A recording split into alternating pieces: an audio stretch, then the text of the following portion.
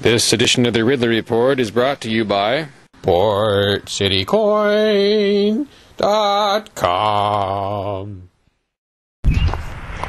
When does the legitimate self-defensive discorporate into warfare of conquest? At what point does defiance against wickedness become that very thing? For the Federalists who rule America with not much federalism, that Rubicon was crossed 16 years ago.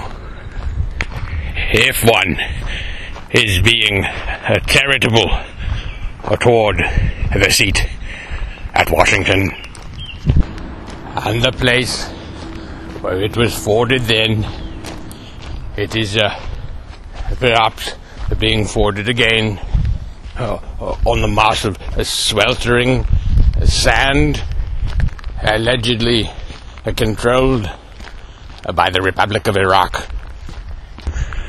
The United States of perpetually scared people has moved to withdraw its non-emergency personnel from their presumably fortified offices, one located in the Kurdish regions, so restrained and moderate for their neighborhood, so hopeful of their independence, and so recently betrayed by the rulers at Baghdad and their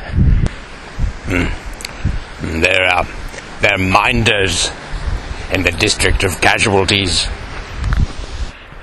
The Montenegrin Nazi fighter turned dissident may have thought it best when he claimed, at least through his actions and predictions, don't trust headlines, trust history. The terrified Americans have pointed to what they perceive as their ancient enemy, Iran, exclaiming that the Islamic Republic, so-called, is up to something. While we are upon the subject of history, let us ask ourselves, what might they be up to? If the pages of the past are any source of legitimate guidance, then we should ask, are they planning a coup, as the Americans perpetrated upon them in the 1950s, when they installed the murderous shah? Are they aiming to gun down an airliner, as the Americans did to them, full of passengers in the 1980s? Are they planning to invade a neighboring region with their armies, as America's co-belligerent Iraq once did to them, but as the Iranians have done to no one in hundreds of years?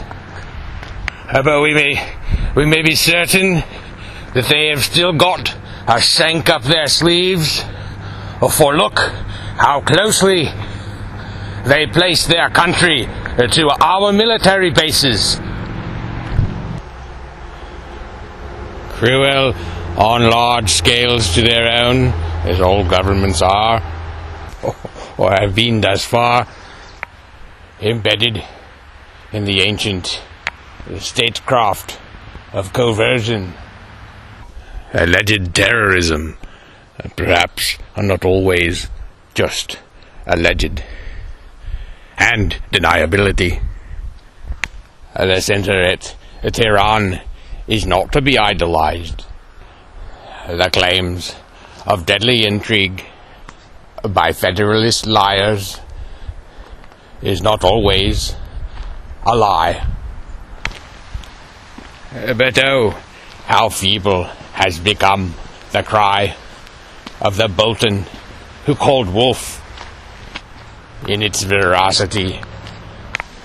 Over the course of this 16-year Amero jihad,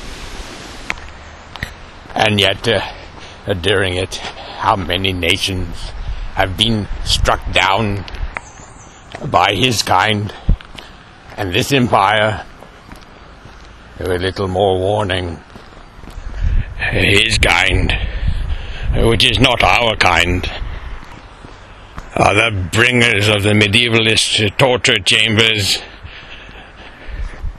the finger collections, the renewed slave trade at Libya, and the violations of children, followed, as in the case of Abir Hamza, by the assassinations of her family to cover it up. It is rarely those with the most guilt who suffer the most grief.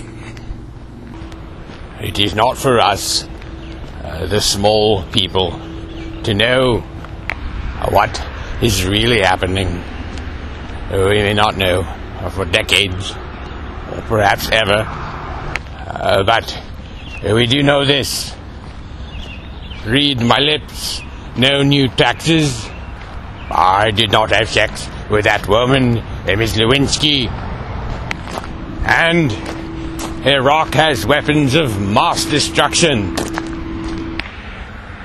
If you are so unwise as to comport with an unquestioning demeanor toward these representations, and willingly join with them and their imperial works of unending expansion and cruelty, of conflict which violates Sun Tzu's every admonition, then you are beyond help, and perhaps undeserving of it. Rare coins, pawns, gold and silver bullion. Check out Port City Coin in Portsmouth, New Hampshire for your precious metal needs. A+ rated with the Better Business Bureau. Happy to do a cash transaction. Why buy your metals from one of those slave state mints when you can support the free state economy?